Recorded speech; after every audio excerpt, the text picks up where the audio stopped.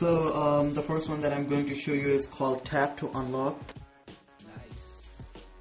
So the main feature of this mod from Cydia is that it's unlike your swipe to swipe to unlock gesture. You don't have to swipe your screen to unlock. It pretty much does what it says. You can just tap to unlock. If I just tap here, it will unlock, and you can just put on your passcode, and you will be in your spring.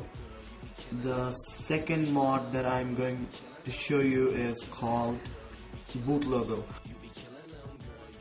Boot Logo is pretty cool app. You can download different boot logos from Cydia, but now the one I've downloaded is called Mario Boot. What it actually does is that when you reboot your device, it actually shows a different custom boot logo. I'll just restart my device so you'll know what I mean. If you just reboot, it will show an Apple logo and then the Mario Boot that I've set as my custom logo that boots right into my iPod. So we'll just let it restart. And this mod is also free in Cydia. Here you go, guys. You saw that Mario, and down here it says booting. It looks pretty cool actually. And whenever you respring your device, it does the same thing, but it doesn't show you Mario. It shows you this screen, and then it automatically resprings into the device.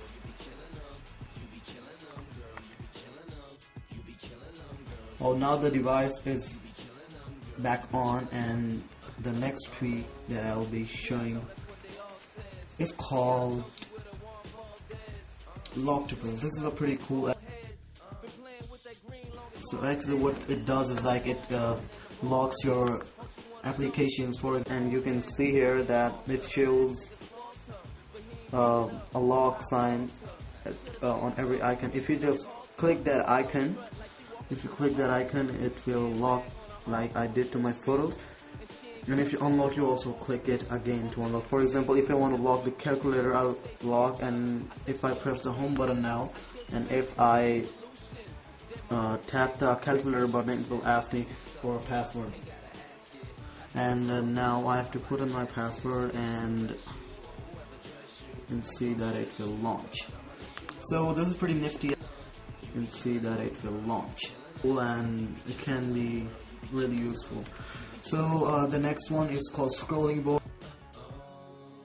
This is the tweak that I use the most on my Ipod Touch. It's just amazing.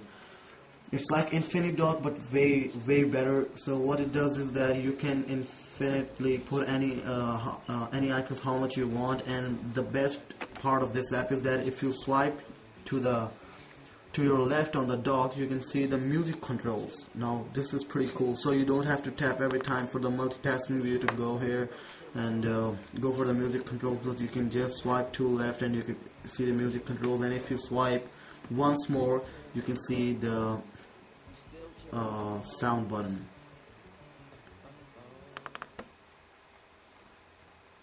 And it has a couple of options which say scrolling dock. If you turn it off, the dock will not move anymore. iPod controls, which are the music controls. Start in iPod controls. This will only start the iPod controls. The dock will start in iPod controls. Page indicator, it shows you the pages on the dock. Scroll indicator, always show indicator. Bounce effect, I haven't really tested bounce effect. I don't know how it works. And the next tweak that is really useful, and I also use it a lot, is the main purpose of this theme is to show cool animations when you turn off your when you put your device into standby when you press the home button. If I just press the home button, you'll see a cool effect. Here we go. It turns off like a TV. It turns off like a TV, and there are pretty much there are a lot of options in here. You can see that if I go back to sleep effects and effects, it has TV tube that I've enabled. One cool one is zoom. This one is zoom, and if I just press the power button off, you can see that it goes into background and just enable. The next one is called split columns. This is also pretty cool. If I just press the button, iPod owners who like customization should have this. The next one is called Snow Cover. This one just got released today, and this is pretty cool. I'll show you what it does. It has different themes: matte case, canvas, and 4 pixels. Canvas is my best one, and you can enable the animations, enable gestures, and it has a couple of stuff. So the main reason why I'm using it, that when you are in your lock screen and if you just play a track, it will automatically go into this. You can see here, if I double tap, it will show you the music control. If I go back, it will go like this. If I swipe here, it will change.